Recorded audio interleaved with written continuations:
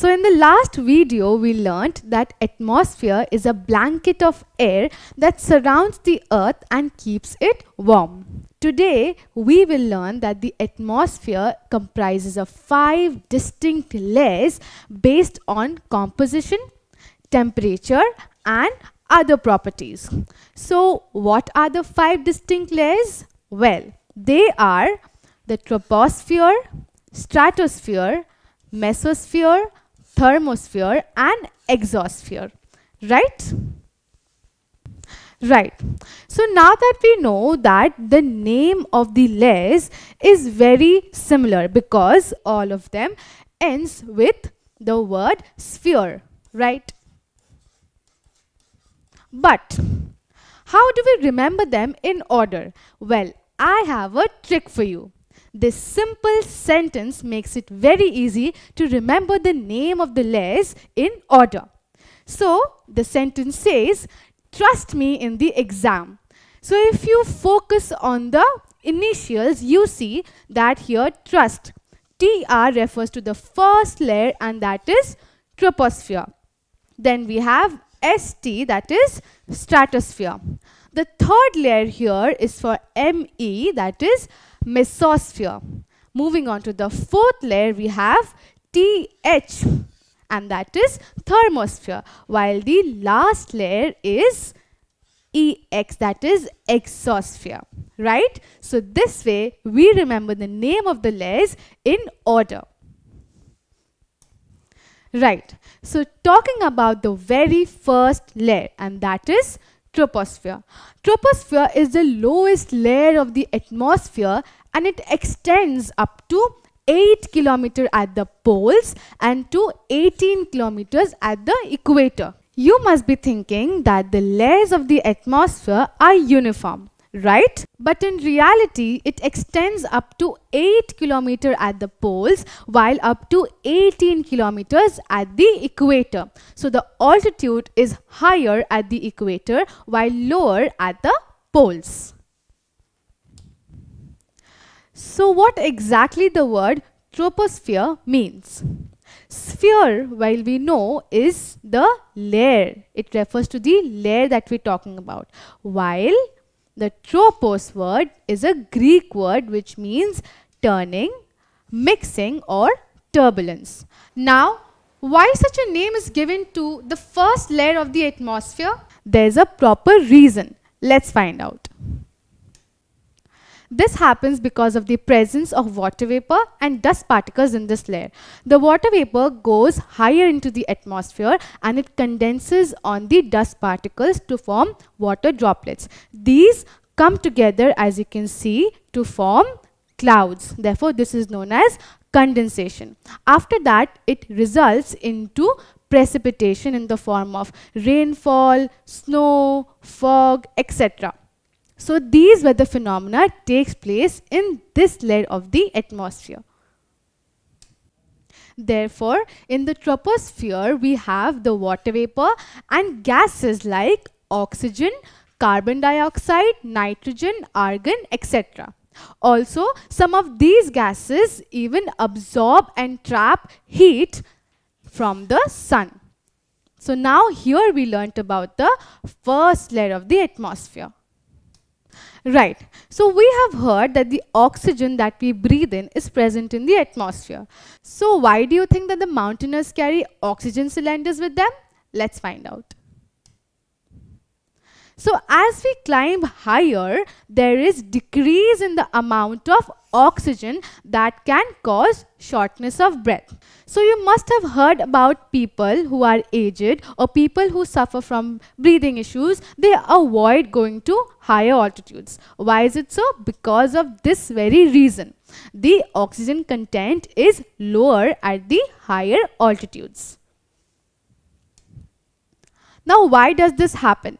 This is because of the gravitational pull of the earth. So the gravity of the earth tends to pull down the molecules or the atoms of the gases to the lower layer, to the lower region of the layer. Therefore, it is denser at the lower region while it is less dense at the higher area. or at the higher region. So if you look at this guy, you see that there are fewer atoms pressing on this guy at the higher level, while at the lower level, several atoms are pressing on him.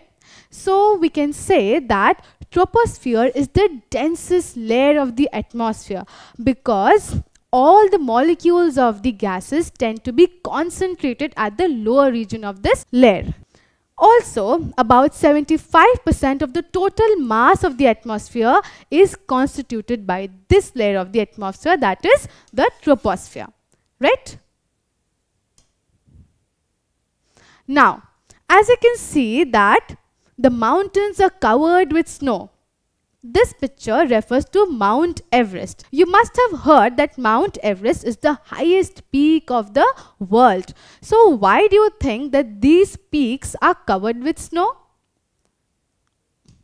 This is because of the temperature difference at different altitudes as we go from a lower region to a higher altitude, right? So what happens that if you can see here, at 0 meters or at the sea level, the temperature is 30 degrees Celsius. Now, the temperature decreases at the rate of 6.5 degrees Celsius per 1000 meter.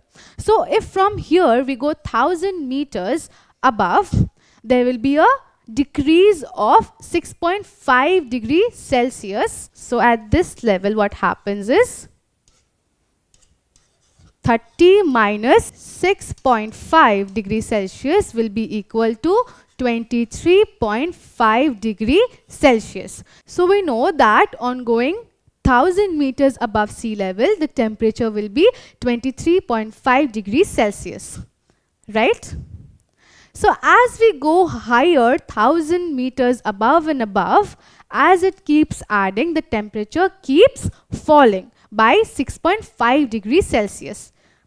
So at 3000 meters from the sea level, we see that the temperature that was 30 degrees Celsius earlier is now 10.5 degrees Celsius. Now the decrease in temperature happens or keeps going on until we reach the boundary or the end of this layer, and that is called the tropopause. Therefore, tropopause marks the end of troposphere, that is the first layer of the atmosphere. Now, after the first layer, we have the stratosphere, that is the second layer of the atmosphere. So we can say that tropopause, that marks the end of the first layer, on the other hand also marks the beginning of the second layer of the atmosphere, and that is the stratosphere, right? So the decrease in temperature stops and the temperature of the atmosphere gradually starts rising. So we notice that as we go higher the altitudes in the troposphere, the temperature is decreasing by 6.5 degrees Celsius per 1000 meter. So as it reaches the boundary of the troposphere, that is the tropopause, the temperature stops rising or falling. There is no change in temperature. It becomes constant, as you can see. But after some time, as it reaches or enters the second layer of the atmosphere, that is the stratosphere, the temperature gradually starts rising up. So we see that the temperature fluctuation happens as we change the layers of the atmosphere. So now let's summarize what we learnt about the first layer of the atmosphere. So the very first point is that it is the lowest, wettest and densest layer of the atmosphere. Lowest because it's the first layer, wettest because all the weather phenomena occurs in this layer of the atmosphere, densest because it has the highest concentration of molecules of gases in this atmosphere. The second point is it extends to a height of 8 kilometers at the poles, as we have learnt, and up to 18 kilometers at the equator.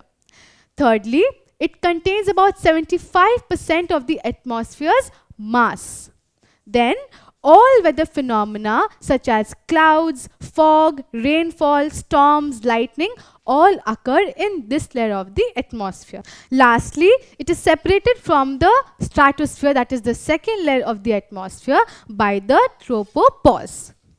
So today we learned that atmosphere has 5 distinct layers. We also learned the trick to remember all the name of the layers in order, and we learned in details about the first layer of the atmosphere. Don't forget to subscribe to our channel and hit the bell icon. You can also register for free at deltastep.com or download the DeltaStep app to learn one-to-one with our amazing teachers or to get access to all our 5,000 plus amazing videos as per your school syllabus. Master each topic with our adaptive practice technology. Get million plus questions with step-by-step solutions and unlimited mock test. Get all your doubts resolved instantly. Learn via games and win amazing prizes like PlayStations and iPads. So at DeltaStep, learning is not just fun and easy, it is rewarding too. So register for free now.